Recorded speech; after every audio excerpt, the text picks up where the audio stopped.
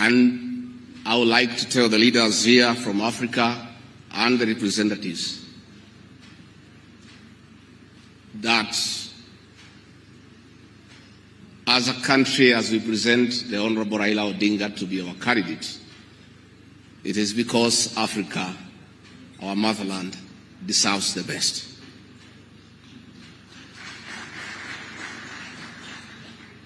The passion and zeal of the Right Honorable Raila Odinga in Pan-Africanism is well documented. Passion knows no age, knows no limit. In the person of the Right Honorable Raila Odinga, he'll join the ranks of Jomo Kenyatta and Kwame Nkrumah in pushing the agenda for Africa. I therefore want to say, Your Excellency, the lessons of today are that Raila Odinga, the Right Honorable, is a man of great resilience, endurance, and perseverance.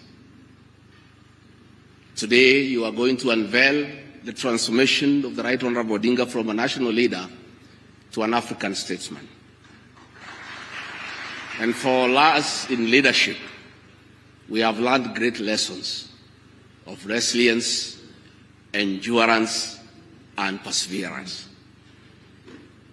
Somebody may ask, why is it regarding Gachagua, who has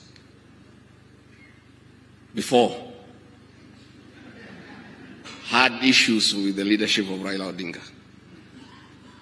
As a truthful man, I had nothing against him.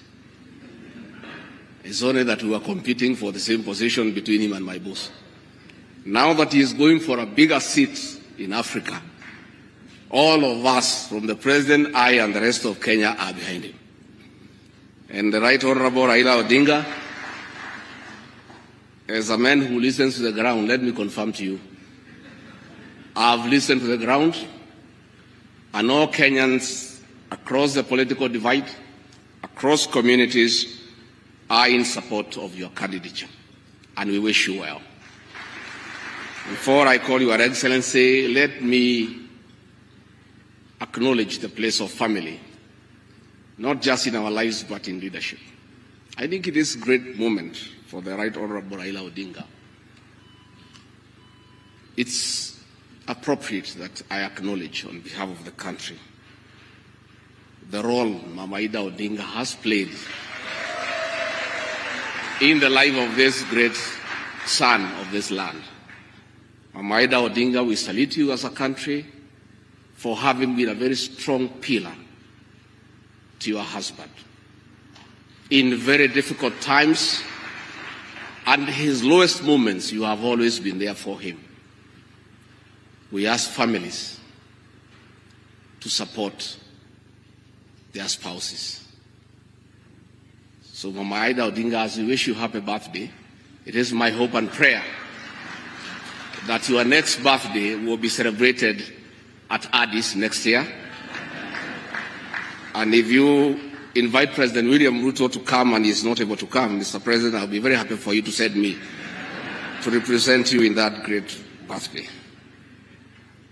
We therefore want to say, as a country, this is a great moment. And Right Honorable Odinga, I have noted with a lot of appreciation, my wife, Pastor Dorcas, who is a very prayerful woman, has been praying for me and the President daily. And I noted from yesterday she has added you in her prayer.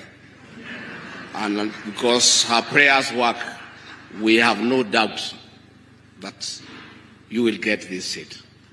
Mr. President, it is now my honor to request you to come and anchor Kenya's finest and embark on the journey of transformation of the Right Honorable Raila Odinga from a national leader to a great African statesman. President William Ruto, please come.